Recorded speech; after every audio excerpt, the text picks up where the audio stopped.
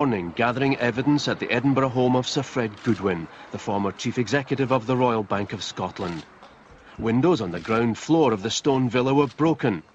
In 2 cases, the double glazing had been smashed right through. Outside, a black Mercedes parked in the driveway had 2 windows broken and had suffered other damage. Sir Fred's a well-known collector of classic cars. Security at the house had been stepped up. It's now emerged an Edinburgh newspaper received emails about the attack from an address describing bank bosses as criminals. My share schemes are linked to the share price of the bank. Sir Fred Goodwin was among those criticised by a Commons Select Committee earlier this year, after the government had to bail out the Royal Bank of Scotland. RBS went on to record Britain's biggest ever corporate losses. Sir Fred was blamed for pushing through the disastrous takeover of the Dutch bank ABN AMRO and became the focus of public anger after he refused to give up or reduce his pension